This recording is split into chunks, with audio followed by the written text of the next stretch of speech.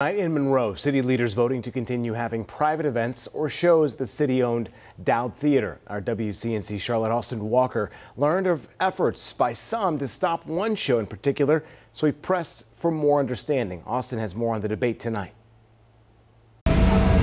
We get to do our event. The show must go on at the Dowd Theatre. And that's what we want to do on March 22nd, is do our event. Next week, through funding by the North Carolina Arts, Crystal Robinson, the president of Union County Pride, says it will put on the show Hello Daddy. It's a play about a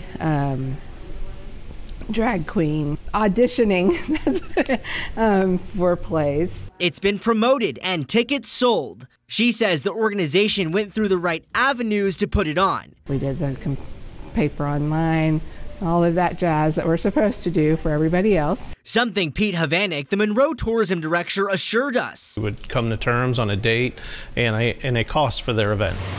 But some in Monroe believe the material being performed is inappropriate. I do think we need to step in, and I do think exposing children to this kind of thing is abuse. WCNC Charlotte learned and was confirmed by Councilmember Franco McGee. Some on the city council wanted to suspend all contracts performed at the Dowd Theatre, including Hello Daddy. I'd like to make a motion. Friday, after a closed session, the Monroe City Council reconvenes, looking to vote to suspend all performances.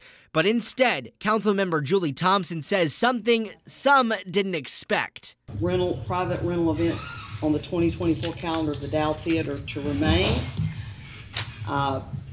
and also consider a pause on any additional events being added to the 2024 calendar. In response, some council members saying a decision is being made with safety in mind. And before the vote, Mayor Robert Burns in a last-minute plea to the council to vote in opposition to the motion.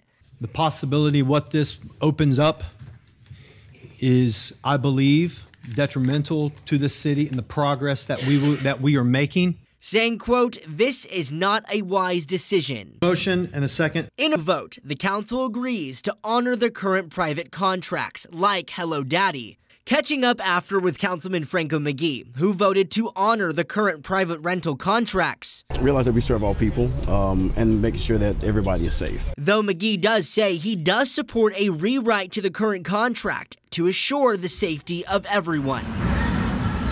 But while the show must go on, some like Michelle Ball are unhappy with the decision by how some voted. So many people that you think are conservative and that you think love the Lord and you think that want to protect kids, they didn't vote to do that. In Monroe, Austin Walker, WCNC Charlotte.